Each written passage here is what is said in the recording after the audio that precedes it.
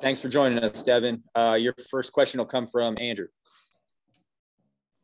Hi, Devin. Did you feel like you maybe had a little bit of rust early in the game with how long you went between playing in games, and what was kind of just your mentality and your thought process to sticking with it after the interception and coming back and making some of the really spectacular throws that you made later in the game? Yeah, I think definitely in the first half there was some missed opportunities that I wish I could get back. But I mean, something that we always preach here, something that Coach Doran tells us, Coach Beck, and I even say to the offense every single series that we just have to go 1-0, continue that 1-0 mentality. And no matter what happens during the play, we always get the next play to bounce back from. And that was kind of my approach this whole entire game. Go ahead, Jeff. Devin, obviously your first game back in Carter Finley Stadium in a long time now. I know it was an emotional night for the whole team, just having the fans back in the stands, but could you take me through what your individual emotions were going into this game, running out of the tunnel, and just like what your thoughts were before kickoff and everything? Yeah, I was extremely excited. I mean, it was a feeling that I couldn't really describe, and I haven't really felt it before since last October. And just being able to run into the stadium, full stadium with Wolfpack Nation, and with all my brothers and my teammates behind me is just an indescribable feeling. And I mean, it was just something I'm always going to cherish for the rest of my life.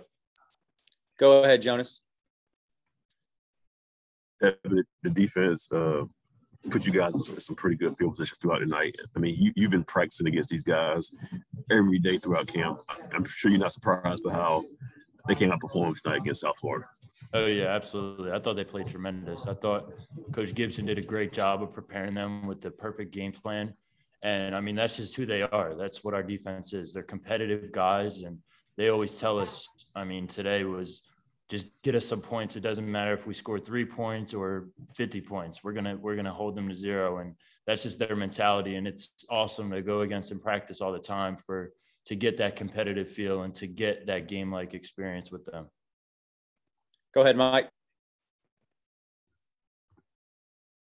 Hey, Devin, congrats on the win, man. I've got a 2-part question for you. One is we talked about just how you guys were gelling coming into your opener. So offensively, can you just tell us overall your thoughts on the performance tonight? And the second part is, what did you see out of your offensive line? Obviously 300 yards almost on the ground. You stayed pretty clean there. What did you make from the big guys up front? Yeah, I thought they played tremendous. I mean, that's what Coach Garrison expects out of them. That's what we expect out of them as an offense. And we know exactly what they're capable of doing each and every week. And I'm extremely proud of all those guys, as well as our running backs. I thought Zonovan, Ricky, Jordan, Delbert at the end, I thought everyone played really hard. They ran the ball very well. And, I mean, just being able to play behind an offensive line like that is just very exciting to be a quarterback, and just being able to distribute the ball with guys in front of me that are very willing to protect me all the time. Go ahead, Brett. Yeah, what did Coach say to you about that little scramble there toward the end of the game? He told me to slide. He said he didn't want me taking any hits. And, I mean, that's just the type of player that I am. I mean, I guess you could say I'm a little hard-nosed and just want to get into the end zone. But, yeah, he just told me to get down next time. Thanks a lot. Anything else for Devin? All right, that looks like it's it. Okay, thank you. On the win. Thank you. All right, guys, that wraps it up.